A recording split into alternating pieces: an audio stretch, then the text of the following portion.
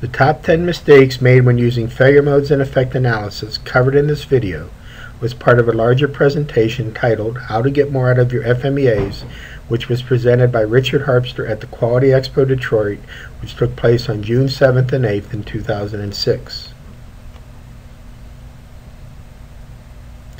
The top 10 mistakes were selected in the following manner. Thousands of FMEAs were reviewed, which were created over the past 16 years in a wide variety of industries.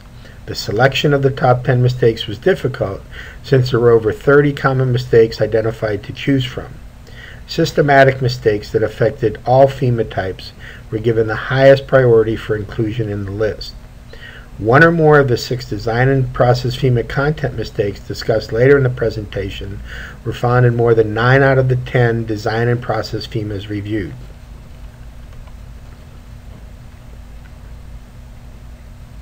The first mistake that many companies make is to make the quality department the owner of the FMEAs.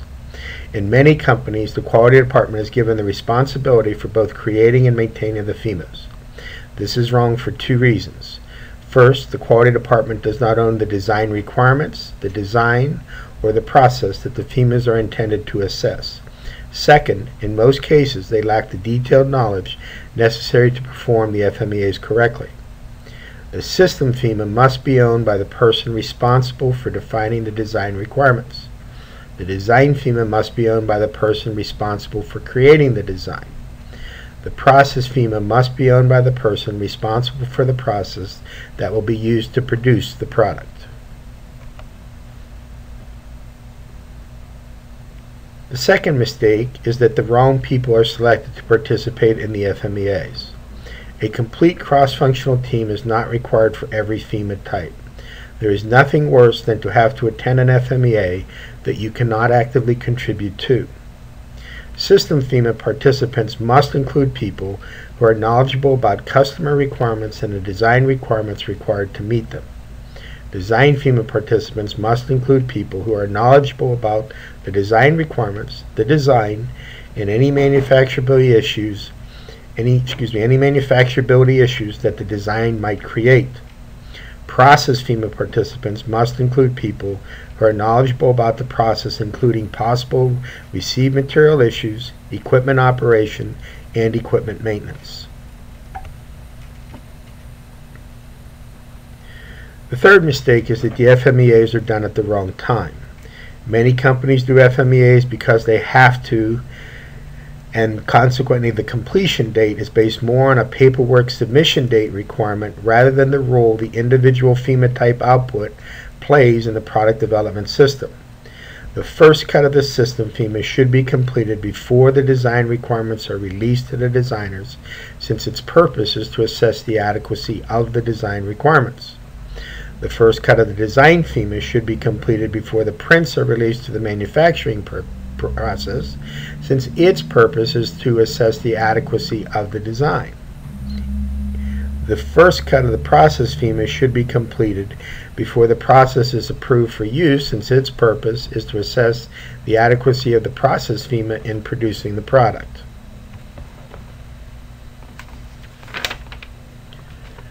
The fourth mistake the companies make is to treat the different FMEA types as individual, non-integrated forms to be filled out. The system FMEA, design FMEA, and process FMEAs are integrated tools that involve input from and output to multiple elements of the product development system if the effectiveness of the FMEAs is to be optimized. When properly performed and integrated, the 3 FMEA types are part of 12 different major input-output linkages within the product development system. The fifth mistake companies make that are responsible for the design of the product is not performing a system FMEA. The major objective of the system FMEA is to identify and properly define design requirements. An improperly defined design requirement is the one mistake that cannot be contained using product testing either during the design phase or after the product is produced, since the acceptance criteria for the testing is based on the design requirement. If you get the design requirements wrong, nothing else matters.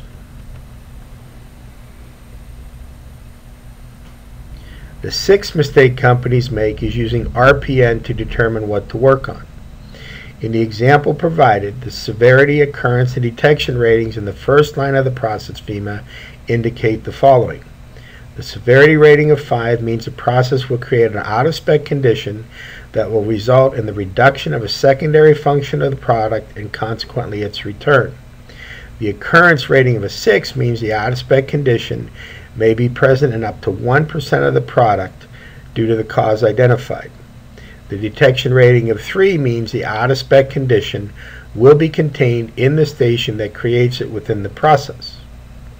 The second line of the process FEMA indicates the severity of 3 means that the process will create an out-of-spec condition that will result in an appearance issue that the customer does not currently find to be a returnable issue. The occurrence rating of 10 means the out-of-spec condition will be present in 10% or more of the product. The detection rating of 8 means the out-of-spec condition will be inspected for visually in the process. If you worked on the line items with the highest RPN number, you would be working on line number 2 with an RPN of 240. It is interesting to note that since the product will not be returned for the appearance issue, this line costs the company no money at all. The second line, however, with the RPN of 90, will cost the company considerable funds because it basically identifies the fact that up to 1% of the product will have to be either reworked or rejected.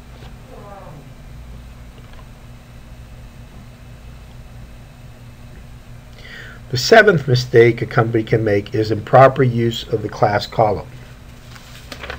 The class column, or special characteristic designation, was created to identify issues that expose the company to unacceptable safety and or financial risk. Because of the unacceptable risk level, any line of the process FEMA with a class symbol, assuming it has been properly determined, must be worked on.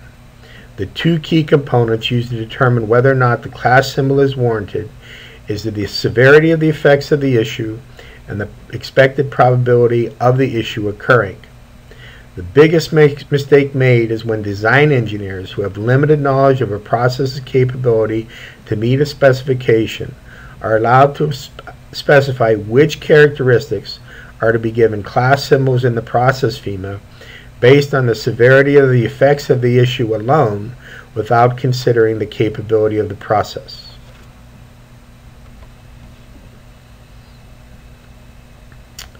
Following are 3 of the most common content mistakes made when creating a design FEMA. The first of these 3 most common mistakes is turning the first column into a bill of materials. If the product provides the customer with what they want, the customer does not care about the participation of each of the components.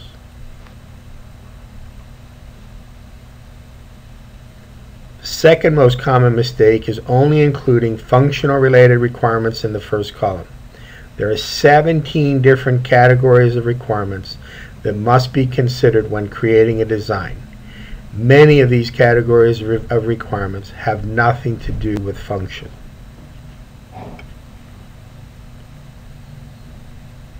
The third most common mistake is putting failure modes in the failure cause column.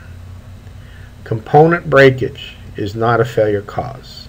It is a failure mode that must be prevented.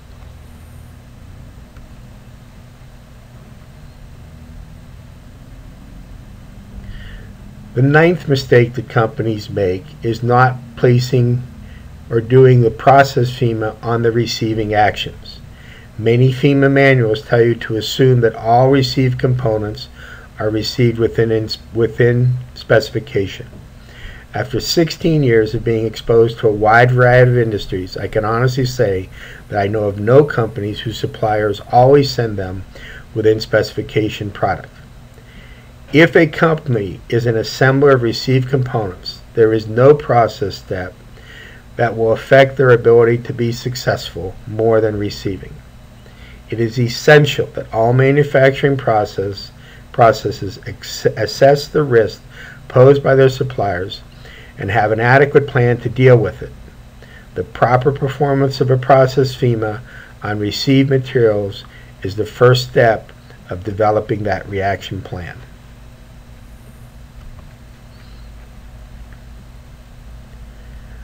Following are 3 of the most common content mistakes found in the process FEMA. The first of the 3 most common mistakes is putting failure causes in the failure mode column. This is a very common mistake made by people who use the dynamic control plan methodology because of a fundamental flaw in the methodology.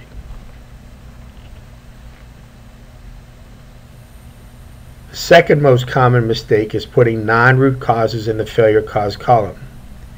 The 3 causes shown are 3 of the most popular entries in the failure cause column of a process FEMA.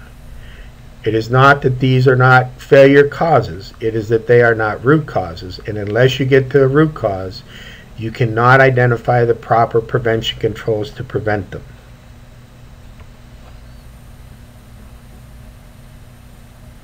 The third most common mistake is putting generic entries in the controls column.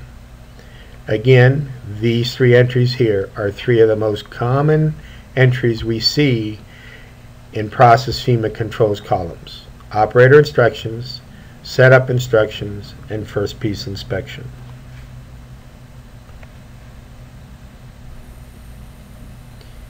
If you remove these 10 mistakes from your FEMA implementation activities and use what the FEMAs teach you about the weaknesses of your products and processes, you will see a significant improvement in the quality of your products and the productivity of your processes.